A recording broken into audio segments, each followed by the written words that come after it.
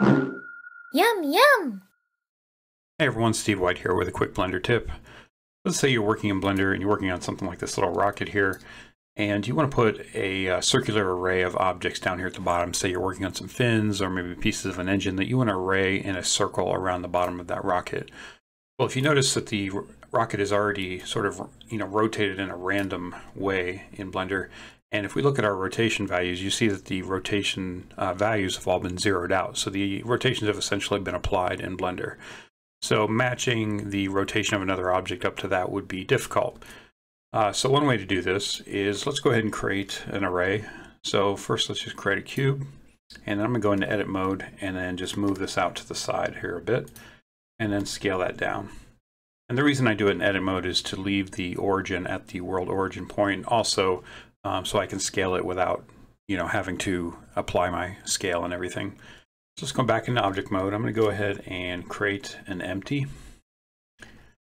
And so now we have an empty there at the world origin. I'm going to go ahead and select the cube, go into my modifiers, add an array, and then I'm going to change relative offset to object offset. And then I'll pick the empty as my object offset. And then now all I need to do is just set a number in my array. So we'll do 8, and then select my empty, and then rotate that. And now we have our circular array.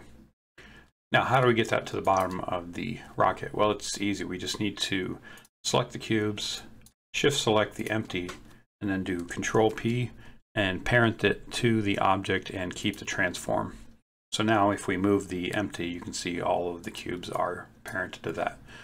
So now I just need to come up into my snap panel. I'm going to change snap to face and then align rotation to target.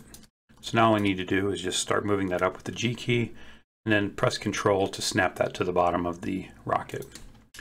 Okay, so now it's on the bottom of the rocket where we want it, but it needs to be centered on the bottom. So let's select the rocket. Let's go into edit mode, select that bottom poly, and then do Shift S, cursor to selected, which will place it in the center of that polygon. And then go back to object mode, select the empty, and then do Shift S, selection to cursor.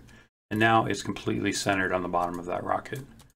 Now what we can do is just select the empty and then scale it down to bring those objects around the base of the rocket. And now if you want to scale those objects up, you can just go into edit mode and then just scale those up. And now you have your array on the bottom of your rocket. Yum, yum!